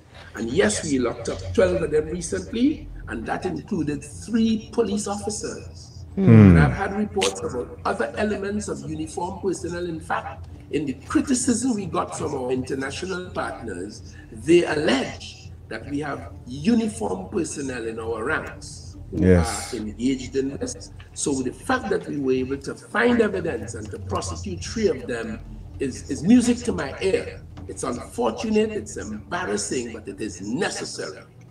And so the story goes. We are collaborating with the judiciary to get these matters as far as is possible without infringing on the judiciary's independence, without infringing on any other person's constitutional rights. We are pushing to see if in the criminal justice process we could get these matters attended to as quickly as possible so that we can demonstrate internationally that we are taking counter-trafficking measures to protect the people of Trinidad and Tobago. With the influx of Venezuelans, it is very challenging. And with many willing participants, women leaving their countries all over South America, as far as Colombia, all over, to come here to get involved in prostitution and other things, even though I've learned that they appear to be doing it willingly, and in some cases doing it willingly, it may still not abdicate the need for our counter-trafficking unit to go closely inside of it, and often they still do find elements of human trafficking. And it is to stamp out this and to deal with it. Well, you have an able and willing and hard-working leader in Miss Alana Wheeler. Yes. And we hope, this year they get a little more strength so that they can deal with the challenges ahead for 2022. And we are doing our part on our independency, of course, to support. And we are actually working, as you know, on television series to that end to continue to raise awareness about this scourge, this crime of human trafficking. No, Dependency certainly has, and let me record my appreciation and thanks to you all for that work you've been doing for many years.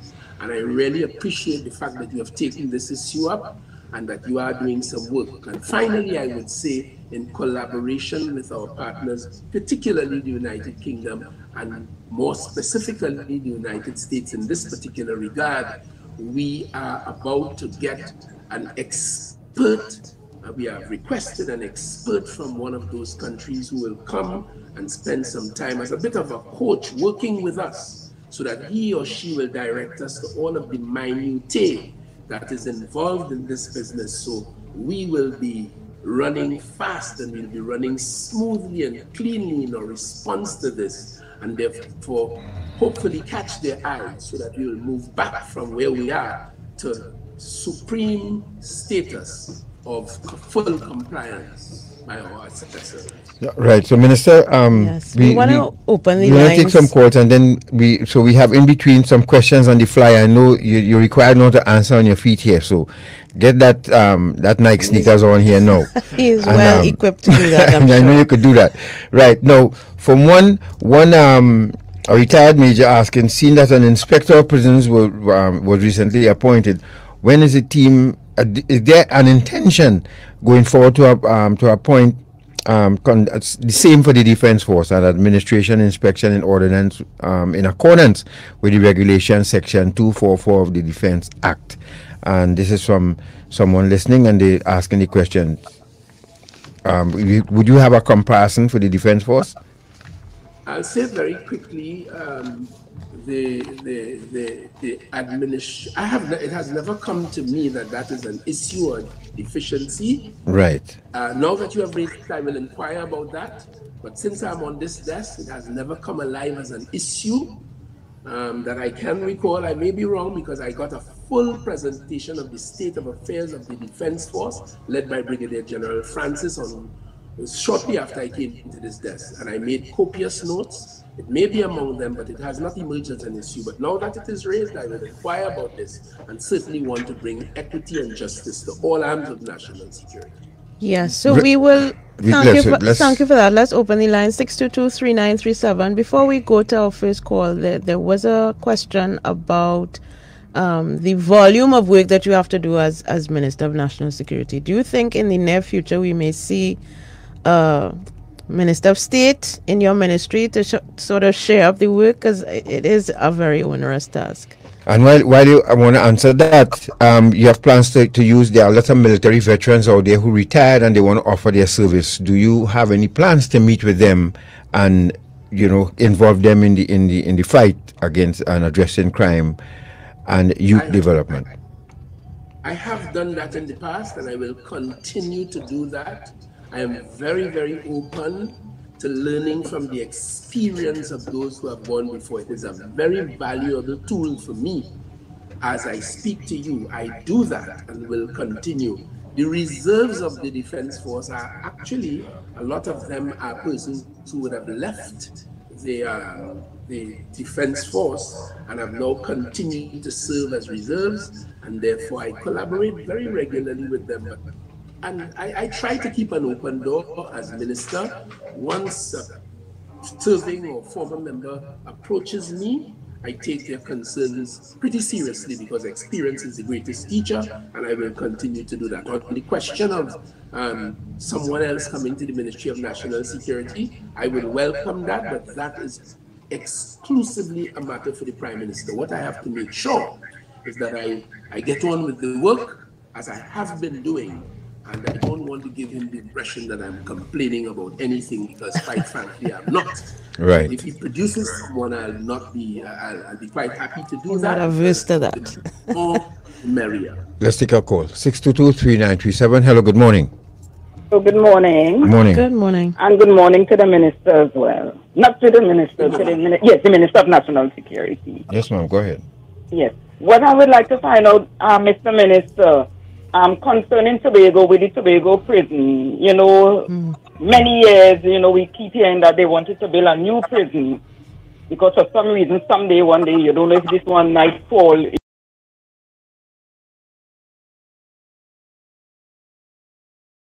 into the sea. So what say you on that? And with the incident that took place recently by the substation, just probably put in the fire. They have a still picture of the person, somebody or someone might identify the person, who did the act then. Instead of just putting the fire and claiming, like asking that they will get a ransom then. I believe they could put a still picture of the individual. Good question. Thank you very much. Thank you. Minister, quickly, the depot in Tobago, any chance to transform into a prison? Yeah, I am aware that we need a new prison facility, and I know there has been a lot of toing and froing around this. I have taken it as a matter of commitment to get it done. There have been issues about where it will be. When it is identified for one place, there are objectors. Everybody in Trinidad wants to go to heaven. Nobody wants to die. Correct. Everybody wants everything dealt with, but they don't want it in their neighborhood. In their neighborhood, yes. Yep. For real. Yeah. Issues, but government is not about popularity. Government is about making hard decisions, and it is a matter that I'm looking into, and I intend to resolve it very, very, very quickly. Quite frankly. 622-3937. Let's take another call quickly. Hello. Hello, morning. Hello, good morning. I'd like to ask you, so what are you trying to say on the Bureau Cadet Force? Did you call all the other agencies under the Ministry of National Security, and nothing was mentioned about the Bureau Cadet Force? Cadet Force. Yep. Okay. All right. Thank you for that. And the last question from the caller too about the firearm, the Galil that went missing from the station. Minister, I'll just respond to that. But this person mentioned the Cadet Force. They're still under the purview of the Ministry of National Security, aren't they? Very quickly, yes, the Cadet, of course. And in fact, recently we reinstated it in the Cadet Force in the defense section of the ministry. This is a very, very, very sustainable, long-standing, credible youth program managed by the Ministry of National Security.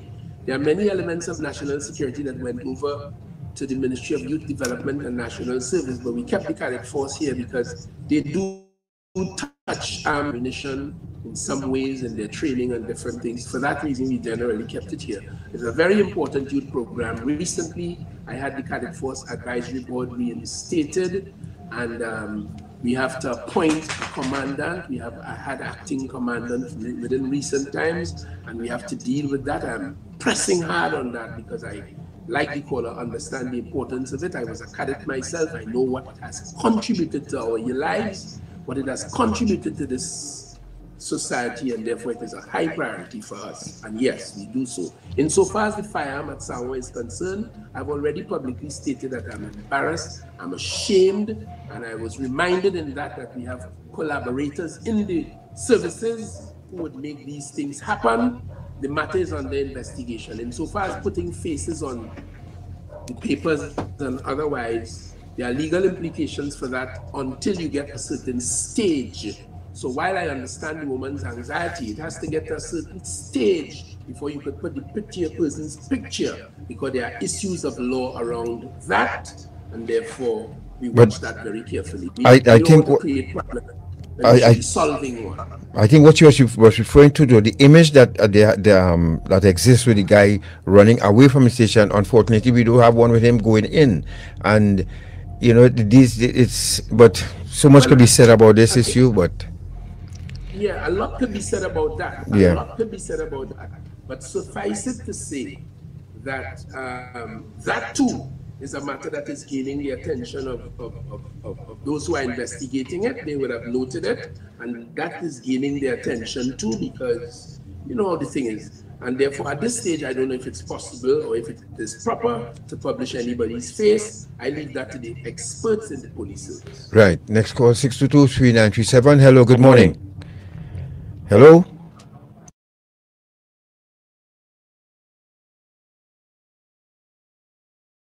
Good morning. Morning. The minister is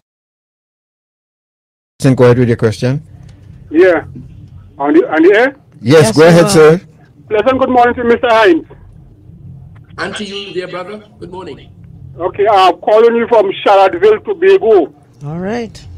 Okay, I am an ex in 2003, which you was a part of. We talked to you and we were absorbed into the fire service. However, we have made some years before that, and since that time of retirement, we have not, that wasn't added on onto our gratuity. So there are some of my batches and them who left the work without no pension and no gratuity. So you all need to look into that, because some of them have passed on, they have died, their family have nothing, and we are still here waiting to get our monies because the money is taken away from us. Some house allowance, meal allowance, and we are in the court for over 20 years now, and we can't get no address. We need to do something about it. Please. Thank you very much, sir. Thank you very much, sir. Mr. Minister, you heard that passion there. Has this come to your attention at all? You know, I'm sufficiently experienced to know I've just heard a synopsis of his perception of the situation, but trust and believe me, there are other perspectives. It is not a matter that I'm immediately familiar with. And again, I'll ask my communications people to find out about it and report to me. And I'll collaborate with the Chief Fire Officer on the matter, it now being brought to me. But I'm sure that there are other perspectives and versions of what we have just heard, but I will certainly look into it, and I do commiserate with the brother down there in Charlottesville. Right. 622-397, good morning. Hello. Good morning. To Minister Hines. He is listening. To Natasha and God. Hey, you are live? Hello. Nice to hear you. Yeah, I'm thanking God for seeing another year, God. Oh, right. Boy, so much better around me here in the Vale. Anyway. Go ahead, tell it. Yes. I want to say, Narikelimu to Dr. Rowley and Minister Hines. I give you all praise for what you all have done in improving the Trinidad and Tobago Coast Guard. I am now seeing some good results from the Coast Guard. They are patrolling our borders and intercepting these Venezuelan boats. So I say thank you to both of y'all and to the Coast Guard officers. Thank Have you. a wonderful day. Thank you very much, Thank you. Madam Digo Martin. That's 622-390. Minister, Thank you very quickly, your track shoes again. Board of Inspectors. Will we see one soon? For the prison. Instead of one prison inspector. As it now stands, the Prison Act makes provision. The Prisons Act makes provision for an inspector of prisons. Of course, in the modernization and the improvement of the way we do business, we have open airs. Mr. Cedric Neptune, who was recently appointed as Inspector of Prisons, did raise with me before his appointment his observation of what happens in Australia and other parts of the Commonwealth, of which we are a part as a former British colony. And in those places, they have an inspectorate, meaning not an individual, but a team, That's right. institution. And therefore, it is something I have an open ear to, But I can't commit to that until I get the support of the Cabinet of Trinidad and Tobago. I am not the cabinet. And therefore I have an open mind. It sounds very appealing, but we have to look at this, look at it in the context of Trinidad and Tobago. So when those proposals had none come to me, I have a very open mind and quite willing to contemplate anything to do with improving the way we do the business and improving the circumstances of prisoners and making sure the law and the constitution of Trinidad and Tobago are adequately observed and served. We're taking it, cutting it close, but we take one more quickly. Hello, morning. Good morning, Mr. Hines and Gad and Natasha and Trin Tobago. Mr. Hines, I want to find out if a police officer being thrown out of the police service, I wonder if it is right to put his face in the papers, because remember he was a police officer and being, pushing around and doing whatever. If he can still move around and act as a police still, because people would not know he's not in the service again. It's right to put his face in the papers. I think it should be. All right, Manu, thanks very much. Besides, there's a final question for you. We have major news coming up in a minute time. An interesting thought, but that too will have legal implications, and it's not a matter that I have been contemplation to up to this point. Right. Well, Minister, we'd like to thank you so much for your time this morning. It has been a really comprehensive discussion. As someone says, that's a very comprehensive report from the ministry. We thank you very much. And again, we request that your comms team visit our Facebook page, and if they can, in collaboration with your good self, answer some of the questions that were posed that we couldn't get to. All right, sir? Thank you very much. Thank you very much. And let me close by simply thanking you as well, thanking the people of Trinidad and Tobago, thanking the Prime Minister for the opportunity, the privilege to do this business, and of course, to commiserate with the prison officers and their families and all the officers of national security, police, everyone who have lost members. We have lost members, and you have lost family members due to COVID-19, and to urge your family, urge your friends, and urge each other to vaccinate in order to prevent future occurrences. Thank you all very much. Good luck, and God bless you. Thank you very much, Minister. Kingston, let's go out with G3. And folks, we'll see you all next Sunday, God's willing. So, and up next, Major News at 12 with Mr. Sterling Henderson. Good afternoon.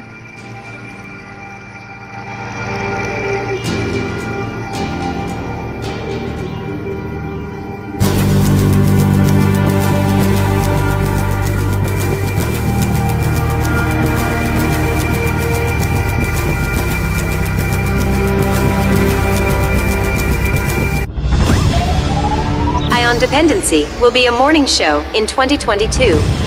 That's right.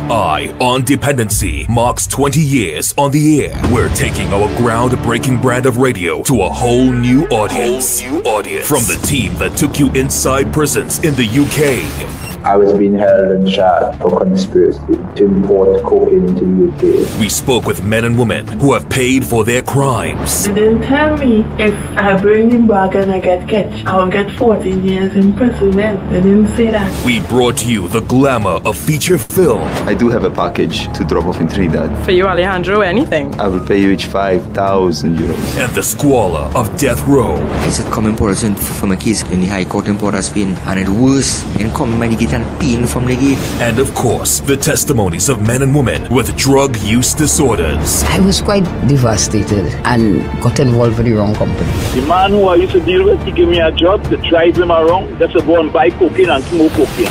From Toronto to London, New York to Los Angeles, Scarborough to Point Fortin, and everywhere in between, On Dependency has been your source for drug information. Join us as we move to Sunday mornings, 10 a.m. Don't miss On Dependency. Listen live on I-95.5 FM or watch the live stream on Facebook and YouTube.